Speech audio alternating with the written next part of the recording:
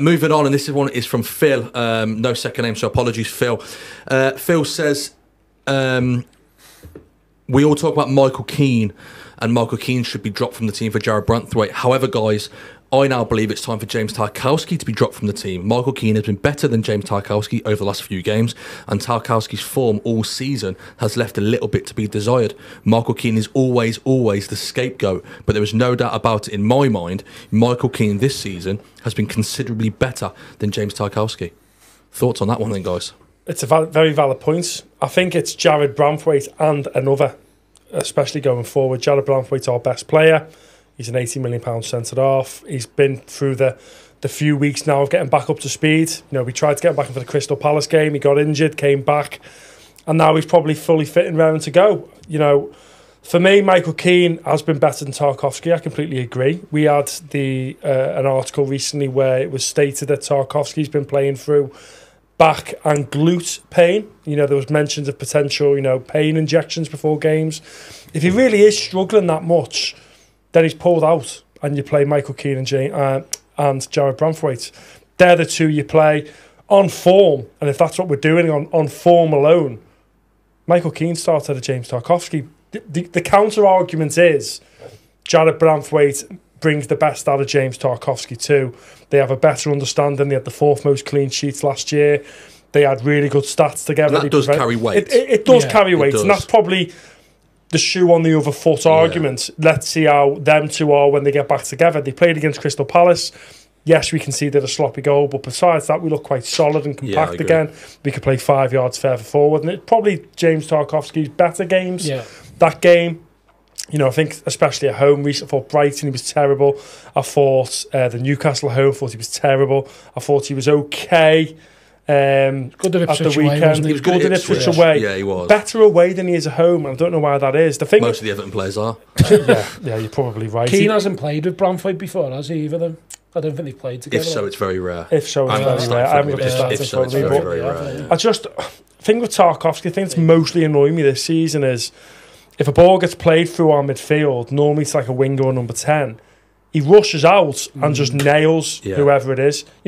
Once or twice I don't mind, but on Saturday it was 3 or 4 times. I actually think that's normally a sign of a defender not thinking straight. Yeah, and the game's in his head a little bit. Yeah, so if he is playing with that injury, maybe he doesn't want to get turned on the spin. Maybe he's doing that initial foul, so he's not getting spun by his striker. I don't know. The argument here for me is it's Jared Branthwaite and one other. I don't know what the guys think. What is the thought here then, Paul? It's a great question. Again, just as Mikalenko, Tarkowski isn't fit, he's carrying an injury. If that's the case, he should come out to the side. But let's not get it twisted. Everton's two best centre halves are James Tarkowski and Jared Branthwaite. Yeah, they are. And the record speaks for itself last season.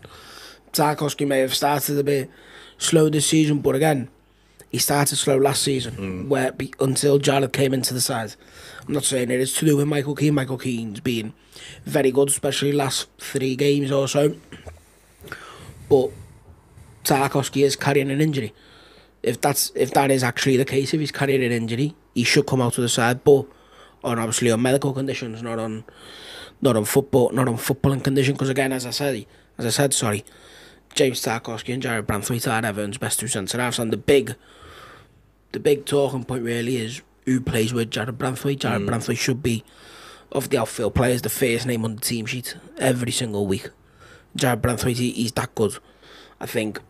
I know we got a point in the end, but Dyche's decision to not start him Saturday was baffling to me. If that's any other side, their centre half comes in regardless. If Virgil van Dijk is out for Liverpool, and let's say, for argument's sake, Kanate and Joe Gomez play, or Kanate and Kwanzaa, whoever it is, and they get 2 or 3 clean sheets, they get 2 or 3 big wins or big results, and Virgil van Dijk is back fit, he comes straight into the side. If Arsenal had got a really good result against Liverpool, if they'd held on and won, Saliba comes straight back into the side. City, Ruben Dias comes straight back. Yeah, I agree with that. Not even them sides, the likes of West Ham, the likes of well, even Spurs. You would say Romero. Spurs, when Romero's been out, even if they've had good performances with Dragusin, Romero or Mickey van der Ven have came straight back in. Fofana, as soon as he's been fit for Chelsea, he's came straight back in. It's the same for Jared Branthwaite. Everton aren't in a position to leave a 75, 80, 85 million pound player on the bench. You're not in the position after turning down 55, 60 in the summer. You cannot do that. And I understand that maybe his fitness isn't up to date, but let's be honest, James Tarkowski isn't much fitter than Jared Branthwaite right now. Yeah. And as I say, it's not necessarily dropping Tarkowski, it's who plays next to Jared. Well, I think it's got to be Tarkowski, hasn't it, guys? I know his form is maybe not particularly great, but has Tarkowski's form been that bad enough to drop him? No, I wouldn't say it's been that bad. I'm just a bit worried with when he's turning. He looks like he's struggling when he's when he's having to turn and chase. But we've seen last season the amount of times that Jared got him out of trouble was quite a lot of it. Looking at certain games, but I feel like Paul said, I think that if Tarkowski is fit enough to be playing now, he'll be fit enough to play at the weekend for Dyche. I think Dyche trusts him. He has his certain players that he will always trust, and they'll always play through the pain for him. So, but I think, like I said, credit to Michael Keane this season. I think he's done okay.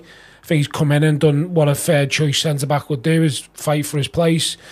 Been in some very important moments for us this season with goals as well.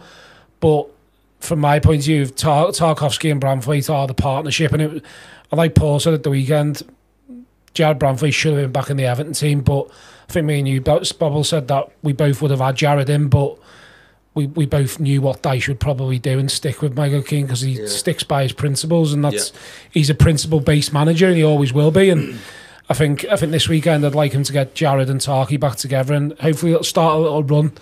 And then obviously we've got the international break coming up then where he can have another rest. I've got a question. If the player in question wasn't Michael Keane, would Jared Branthwaite have came straight back in? If it was O'Brien having those performances, would Jared Branthwaite have came straight back in? I think he would have.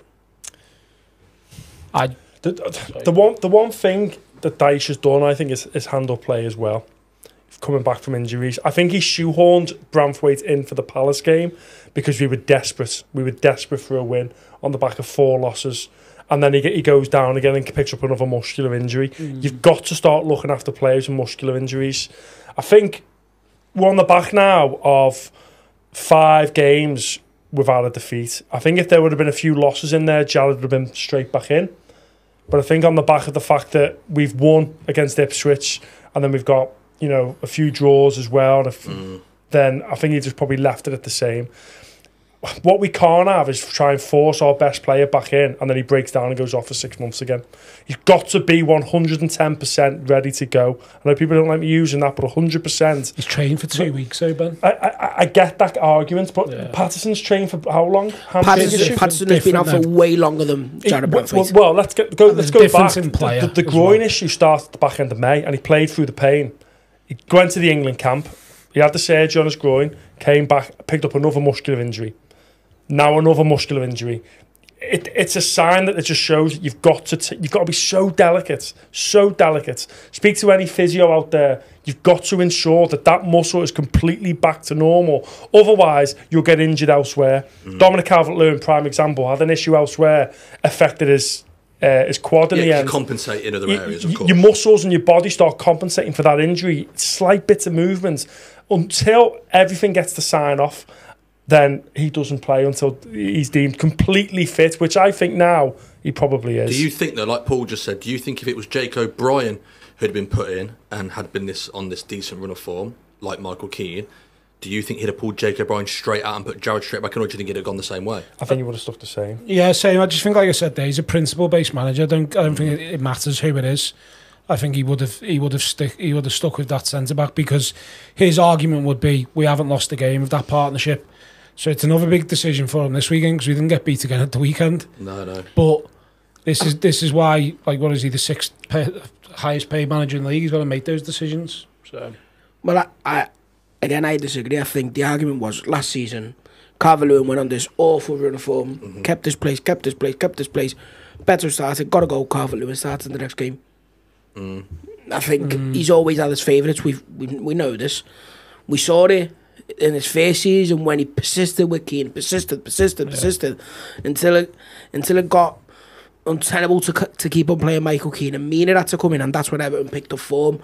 I think if it was Jake O'Brien or another centre half, Jarrod would have came straight back into the side, and he must be 110% ready if he's making the bench, because I think he weren't on the bench at Ipswich, weren't he? No, and he trained for a week or just over a week. They come on for 10 minutes as well, didn't he? He must have been 110% ready to be on the bench the weekend.